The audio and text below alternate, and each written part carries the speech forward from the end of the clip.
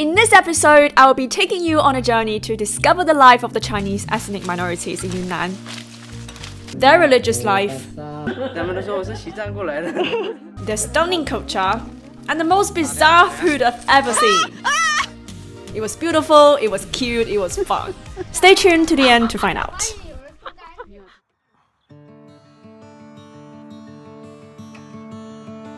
Xishuangbanna is a part of China's southwestern frontier. It is also the autonomous prefecture of the Chinese Dai minority, who have their own written language and religious tradition, Theravada Buddhism, that bears much cultural resemblance to southwestern Asia, such as Thailand, Myanmar, and Laos. It is usually places like this that made me think about the sheer size and range of China, as well as its complexity.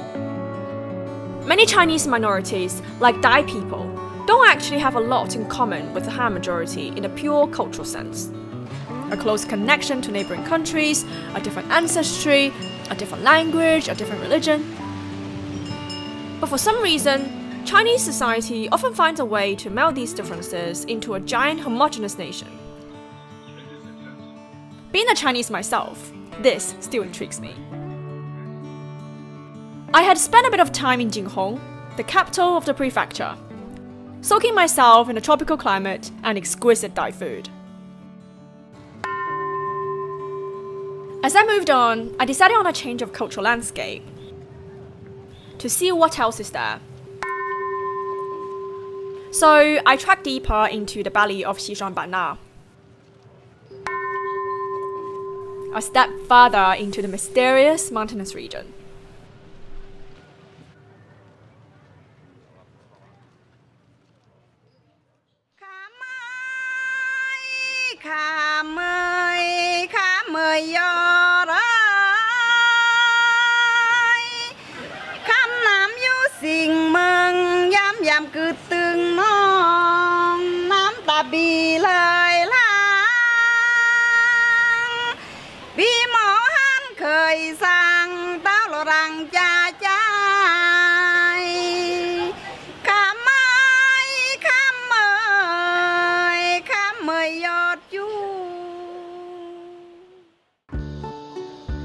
Not far from the China-Myanmar border lives another Chinese ethnic group that writes in Dai language, the Bulang minority. When I first heard of them, I never knew there are still people in China that adopt others' written language but keeps their own spoken tongue. One of the many examples in which different ethnic groups merge their own culture with others. I stayed at a guest house in the Bulang village called Zhanglang, famous for growing Asian tea trees and sugar canes.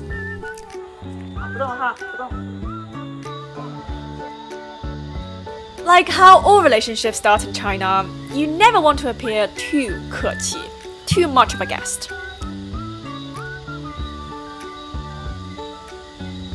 While the host family was cooking dinner, I helped to take care of the daughter.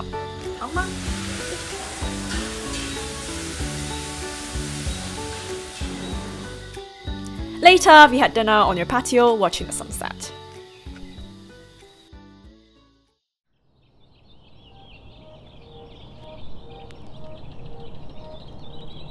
The first thing I did the following day was to look at the local Theravada temple, which is usually the place where Bulang boys acquire the written language.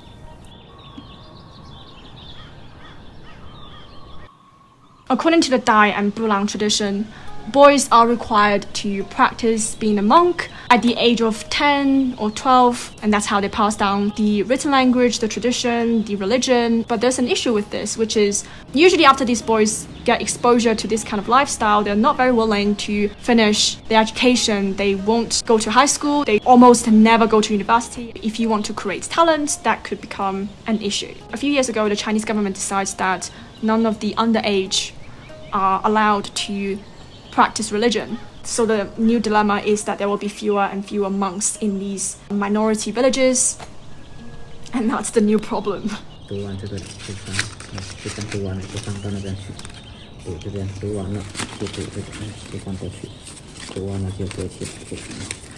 Namo tassa bhagavato arahato samma sambuddhassa Tata Samaye Sata Jeta Wane Jeta Ti Janaya Patika Pati Sammang Sani Ahu Si Langi Sata Wopang Lura Sapuri Sa Tang Lai.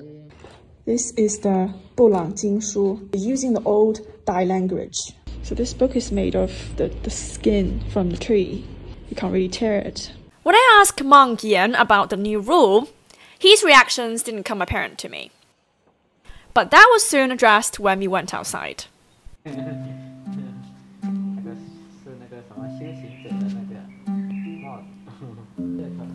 I noticed there was also a boy bathing the sun with us.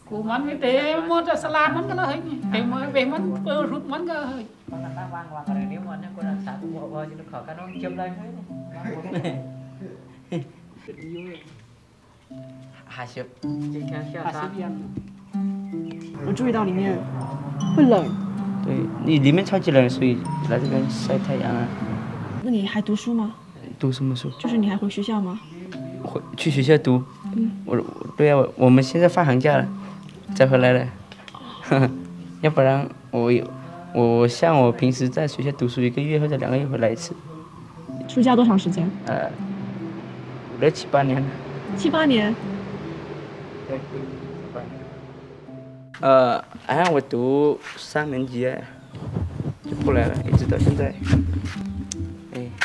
那你是在边读书边出家？他是不是像喇嘛？小喇嘛？哎，是有一点。哎，有哎。他们都说我是西藏过来的。In China, life inevitably involves skirting rules. If not, you invent a better way to follow them.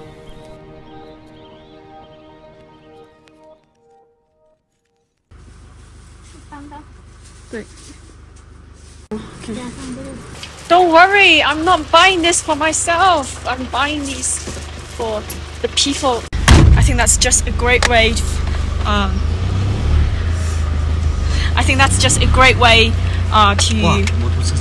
build rapport. Whatever that I do, wherever that I go, I just rely a lot on people's support, and it just feels good to give something back. So. Oh wow! This is my first time seeing where the passion fruits came from. Look at this! Most of these will go to the local markets, they don't even go to the rest of the China. Still green. You have to wait until they turn purple. They caught something. They told me they caught something, some kind of animal. 打量。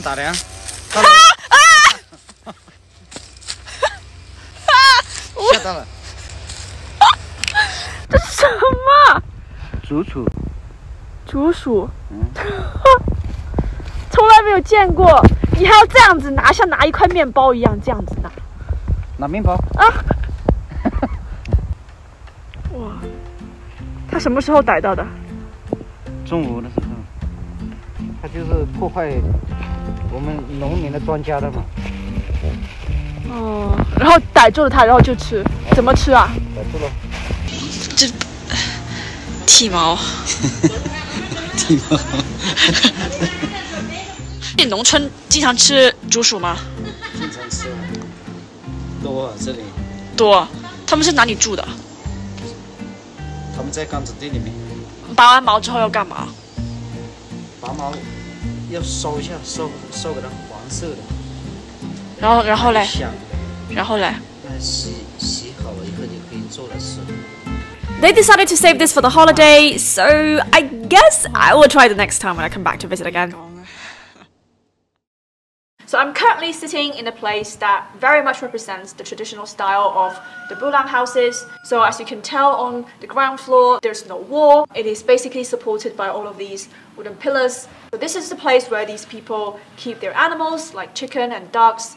And then on the first floor, that's the place where people will be staying. But more and more families have abandoned this type of houses because they are not very comfortable to live in.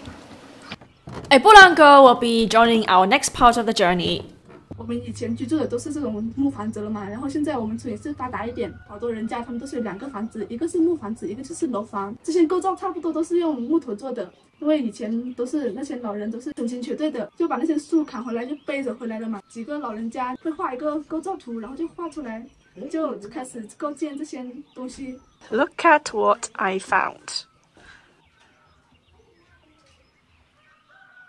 Meet our new friend Yulong, and she will be showing us what a usual day looked like for an average villager. I find her very smart.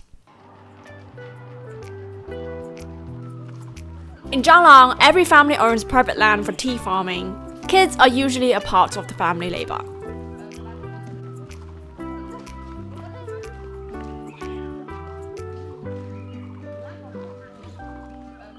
This is an incredibly difficult place to get to, and I almost fell a few times. 这有16吗？马里嘎。啊，这里有马里嘎吗 ？No。好啊，下一个。哎，小心你，可以吗？可以，好。在800，然后800。哎，这真的是16。好的，谢谢。I'm also here to experience how incapable I am. 我们还要这样子下去啊？对。这个好陡啊！南风。Oh God！ 啊！我要睡觉啊！不行。这里，那也没有裤子放。有。哦，哇！我来了。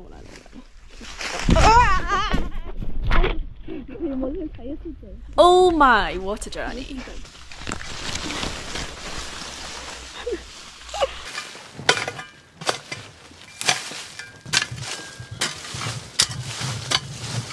我们老师常常说，像你们大山的孩子，最大的愿望就是要走出大山了。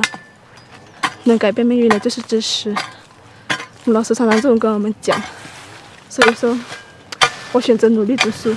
我想考一所大学，然后考大学之后，就是趁着放假的时间，回来村里面看一看，就是有一些村里面有什么可以建设、可以改进的东西，再改进一下。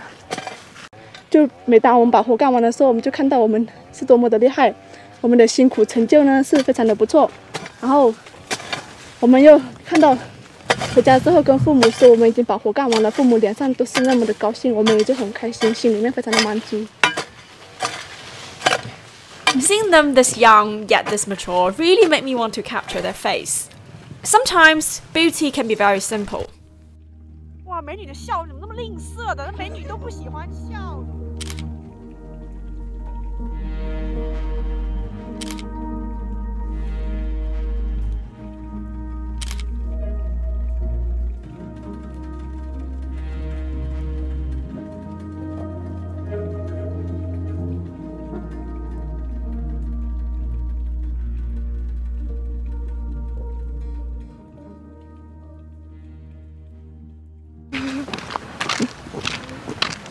Morning, everyone from beautiful Bulang Mountain.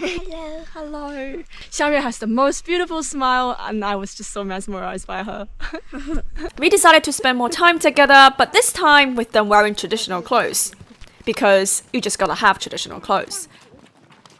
Yulong had to be away to help her mom, so it was just me, Namong, and her sister.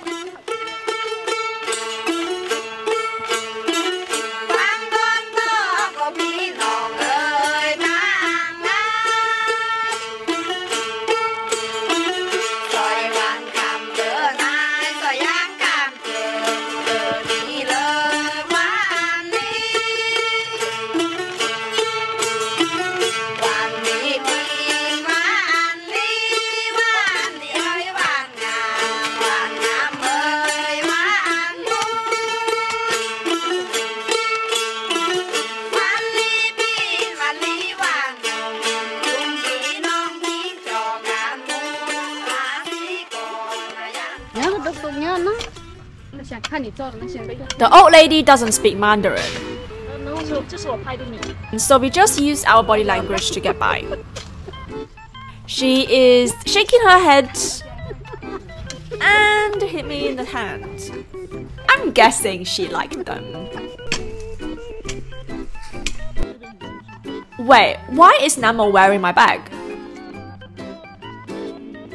Ah, that's why. This young lady just decided not to use her legs anymore. Children, responsibility. I'm all for it. I'm telling you, this one is a handful. 你要抱，你还要抱。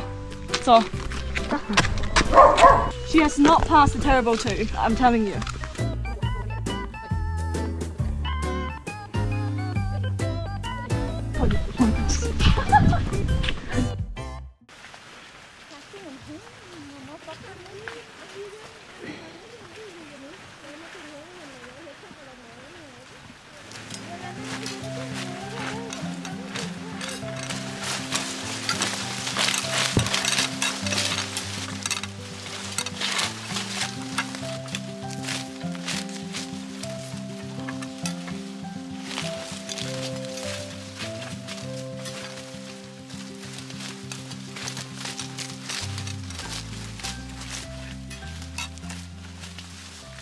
Having my fair share of sugar cane.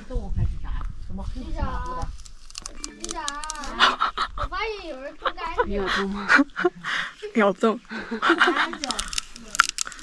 啊！这考验你的牙口。没有你咬太多了，咬一点点就行。一点点咬，一点点的咬。好。一点点口就好了。我跟你说。开一点点皮，开一点点口。从来没有这么啃过。咬一点点皮。 你往一点一点的用牙齿尖尖，然后把它往这样吗？嗯，对对对对对。对，就这样。可以可以可以可以。咬一点点啊，对，咬多你拿不下来。你要给我说线索。这样是吧？嗯。打完了。是不是？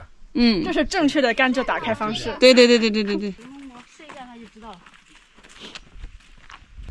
First of all, I just want to apologize for this look. I usually like to be very put together, but not when I'm traveling. My clothes are filthy. I'm holding this sugar cane that I did not finish and do not want to finish. And I'm quite happy. I'm quite happy.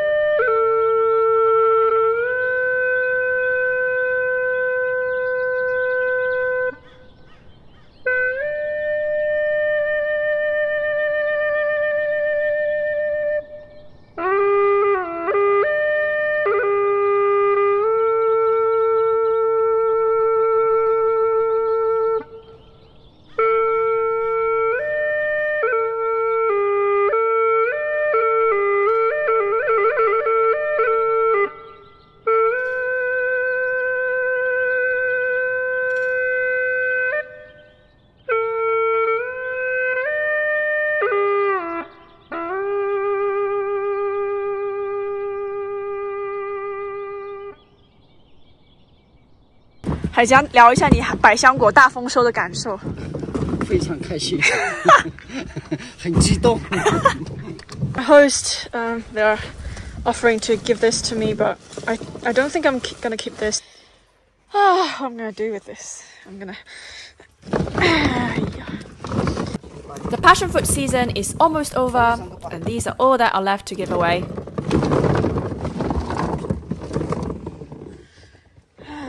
让他上去吧。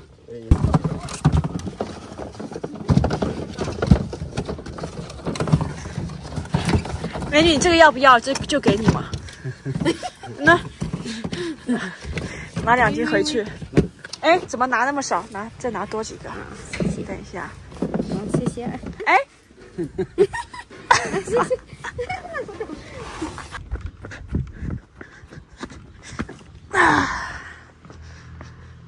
哟，酸了。留在家放几天就熟了。Before I left the village, I bought a few kilos of black tea from my host to give to friends and family. The night before I left, they said that they had already found a better way to help me travel. I'm going down to the town with this car. I'm gonna have my once in a lifetime opportunity going down to town in a sugarcane truck. That was indeed better. Way better.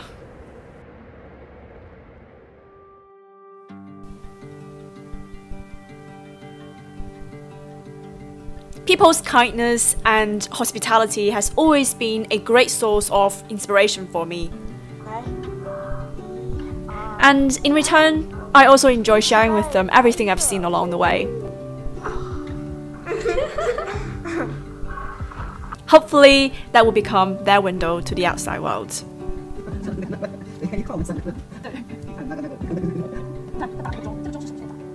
Thank you, Zhang Lao. It's been wonderful.